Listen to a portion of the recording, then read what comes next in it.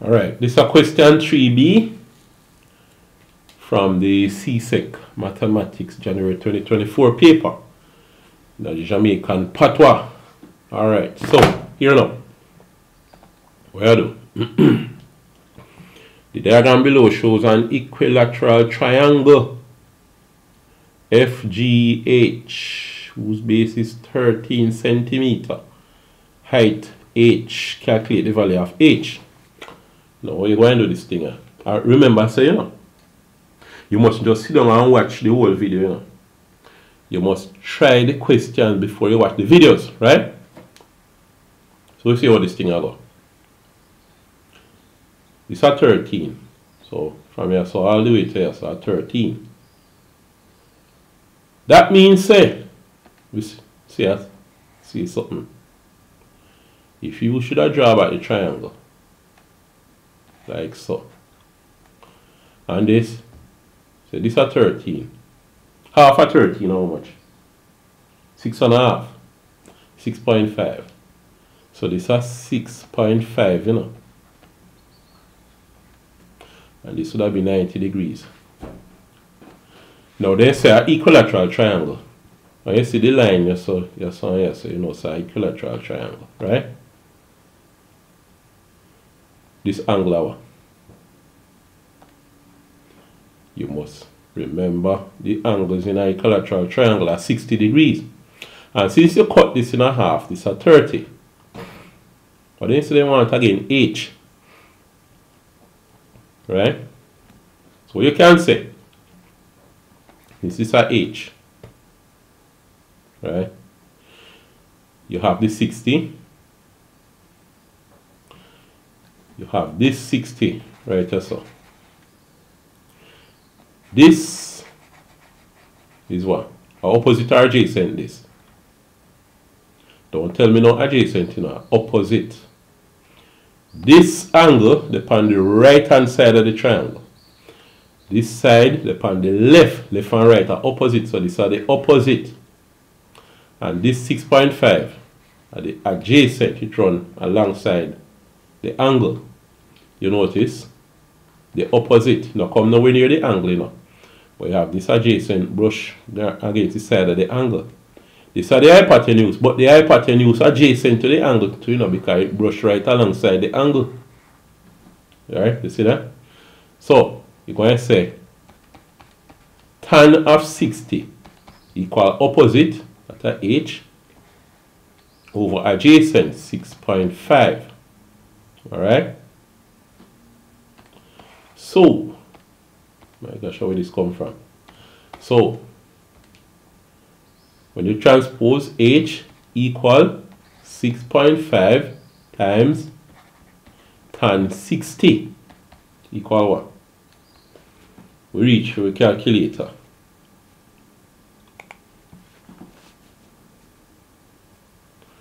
Alright, so what we have now.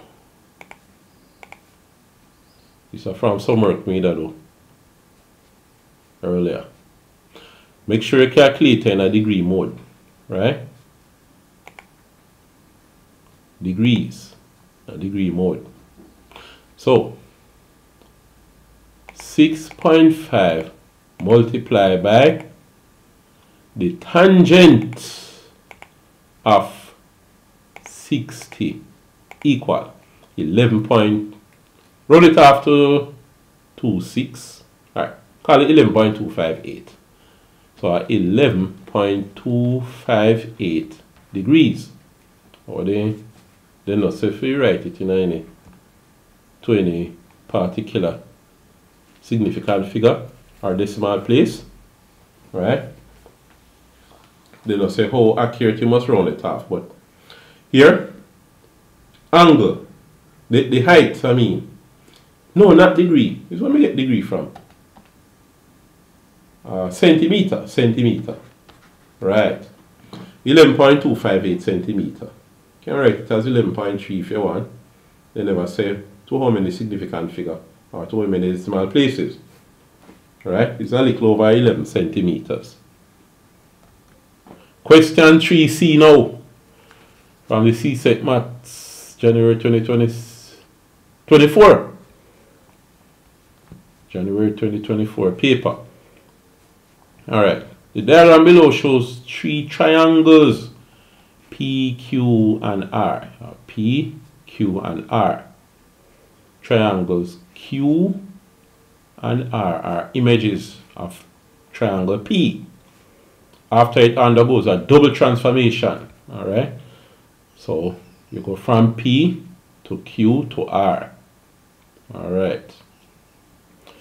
Describe fully the single transformation that mapped triangle P onto R.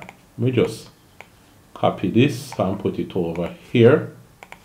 So we want what happened to P. Make it turn in a R. P to R. Now, suppose you imagine, say, you have this triangle, right? Let me take this out of the way for now, and you have this. These are the triangle. If you take the triangle, notice the triangle are same orientation, flip, turn around, spin or nothing. If you go 1, 2, 3, 4 up, then 1, 2 to the right, you have R. You see it? 1, 2, 3, 4 up, 1, 2 to the right. You match with R. So you go 4 up and 2 right. What kind of transformation that? Is a slide, or what they call translation, in the form X, Y. So you'd right say is a translation, translation,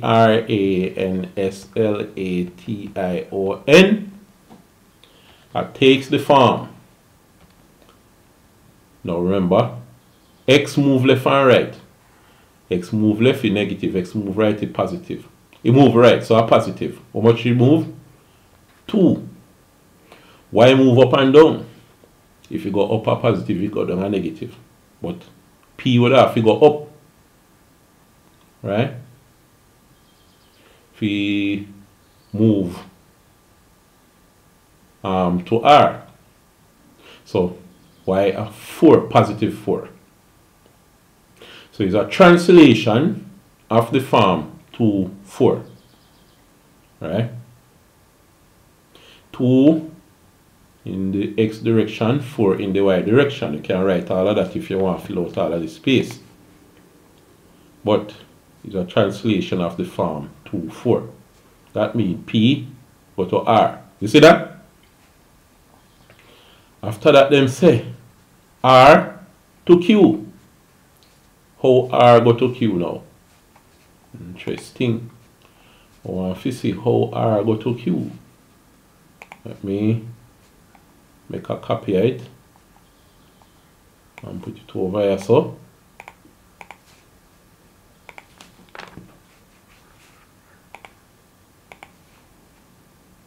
So the question is how R end up on Q? Alright. You have R. If you translate it, you see that the orientation change, it spin round. Right?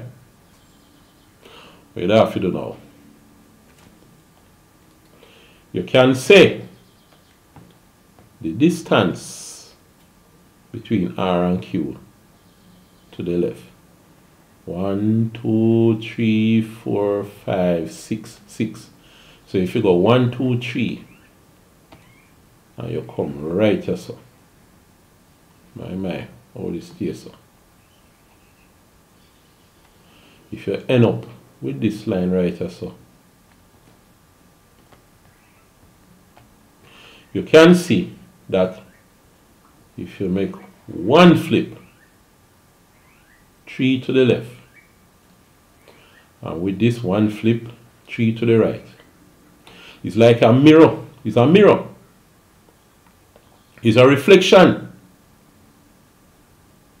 Right? If you go 1, 2, 1, 2, 1, 2, 1, 2, it's really a mirror. If you take the line, which line is x equal 1, this line is the line x equal 1. If you take that and reflect R over it, you get Q. Right? Once you use your imagination and see, you see, so you get Q. So it is a reflection of R in the line x equal 1. Give you Q. Right? Reflection in the line x equal 1 give you Q. So that is really what happened. So you get Q. Total 9 marks. So question 3 done. Next time we move to question 4. I want you to work out question 4 from now. Right? It's function. Question 4 deal with functions.